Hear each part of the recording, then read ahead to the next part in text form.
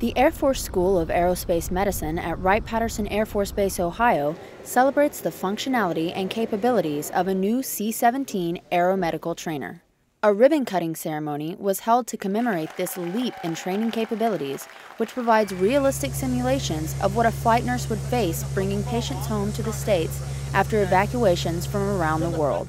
Well, one thing it does is add the capability of us being able to train on 2 of the 3 platforms that we do aeromedical evacuation on. Before we just could train them on the C-130, and now we can show them another platform that's highly utilized. C-17s are the primary aircraft for intertheater evacuations, with more than 620,000 patients transported since 2001.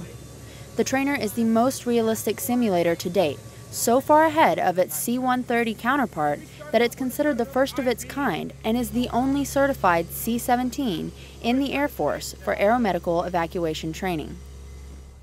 Getting it here has been a feat of its own, with the development starting in San Antonio in 2011, a 3-week and 3,000-mile journey across the country, and a final assembly here at Wright-Pat by the 502nd Trainer Development Squadron in late 2015.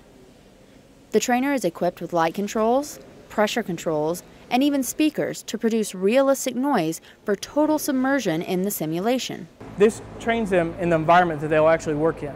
So they get exposed to it. They understand it. So when they actually fly on a live mission, that's not the first time they've actually been in that environment, working with that equipment, working in those conditions. The advantage of this highly accurate training can be the difference between life and death. When we're in the air, we're all the resources available. We don't have all the resources that someone may have in the hospital when they can call the expert physician or the expert nurse up to the floor. When AE flies, that's all we have are the 5 crew members. Reporting from Wright-Patterson Air Force Base, I'm Airman First Class Kellen McCoy.